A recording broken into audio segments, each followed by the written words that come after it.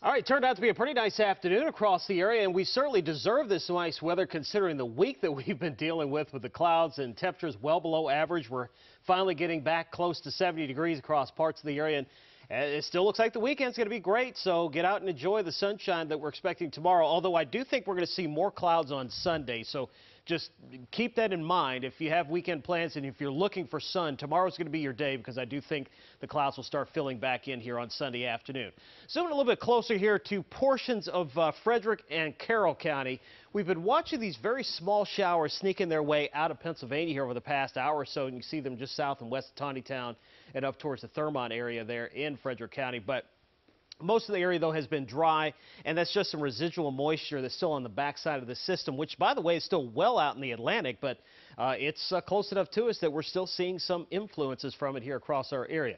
Currently 63 in Elkton, 64 out towards Stevensville, and same thing for Easton, Cambridge at 66 degrees, 67 out towards Cumberland. Even Garrett County getting into the mid to upper 50s, and with a light wind out of the north at about 5 to 10 miles per hour. So your forecast for this evening looking good, expecting a partly cloudy to mostly cloudy sky, becoming mostly clear overnight tonight. By midnight, only in the low to mid 50s, and we're expecting temperatures into the upper 40s to around 50 when you wake up tomorrow morning.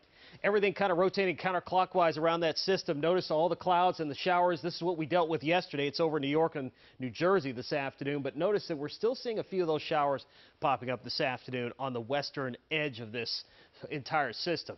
Looks like tomorrow it's going to be even further east, so we're not expecting any influences from it. Should be a beautiful day with a mixture of cloud and sunshine. Low 70s expected. Clouds, though, are going to fill back in coming up on Sunday. So even though we'll have some sun in the morning, we're probably going to have some clouds around. And notice by late Sunday, the possibility, maybe even a few showers or storms in western Maryland. Looks like that'll be the possibility there for later in the afternoon. I do expect us to stay dry here close to I-95.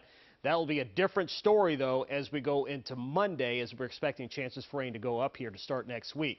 Highs tomorrow, again, topping out into the lower 70s across the region with a mixture of cloud and sunshine. Should be a beautiful day. Here's your first alert 7-day forecast.